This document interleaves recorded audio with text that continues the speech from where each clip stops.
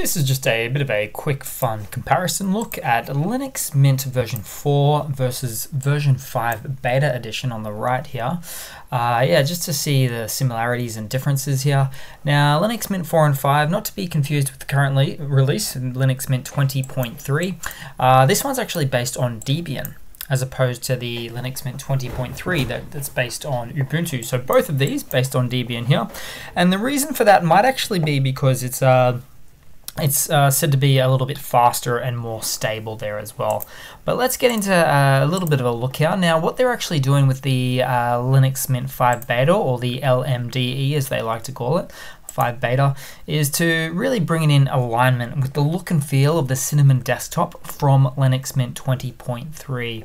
Really a star player within the distro game wars here. Now you'll see it's actually almost exactly the same here. There's a slight difference or update to coloring in icons. In fact, that's all I can see, just the Firefox icon barely different there. But everything is basically about the same here. We've got all the same Office apps, the sound and video apps, and not the least of which would be your internet apps there as well. Oh, we've got a little web apps thing here, but basically, yeah, very much of a muchness. There's no real difference on the actual desktop itself. Let's have a look at the context menu, doing the exact same thing there as well. Now there might be slightly different version in, but let's have a look at the file manager. So the older current version is running on Nemo 5.0.x, and then we've got the beta release, definitely a little bit newer, but you can't really notice that much of a difference except for the color scheme that they're going with there. If we were to maybe go under the hood, this is where things might start to get a little bit more interesting, at least for me, is that we have the kernel. So the Linux Mint 4 kernel is running on 4.19. So this is actually based on Buster version of Debian that's still supported until 2024.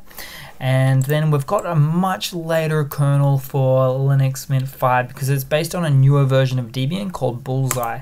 I've taken the liberty to open up the Debian backend just before, and we can see it's running on Bullseye, which is supported, fairly new, and is supported until 2026, if I'm not mistaken. So many years away.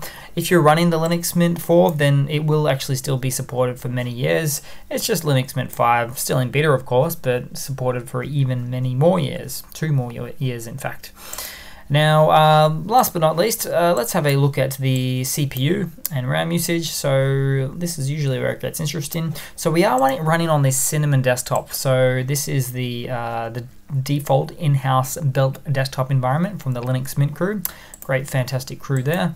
And we can see, you can see a little bit of different coloring schemes there as well. So you've got a bit more of a dark mode on the new Linux Mint, which is nice to see.